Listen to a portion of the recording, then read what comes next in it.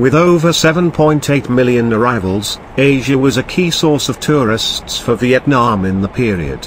It was followed by Europe, the Americas, Oceania, and Africa. The Republic of Korea and China contributed nearly half of the total number of foreign arrivals to Vietnam, with respective numbers of nearly 2.6 million and 2.1 million. Meanwhile, the European markets also continued to grow well, with a surge of about 47%, including key markets such as the UK, France, Germany, Russia, Italy, Spain, Sweden, and Switzerland.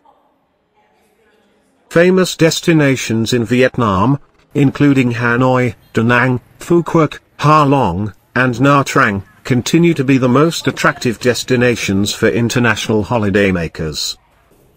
The tourism industry has set a target of welcoming 17 to 18 million foreign visitors in 2024, approaching the pre-pandemic record in 2019.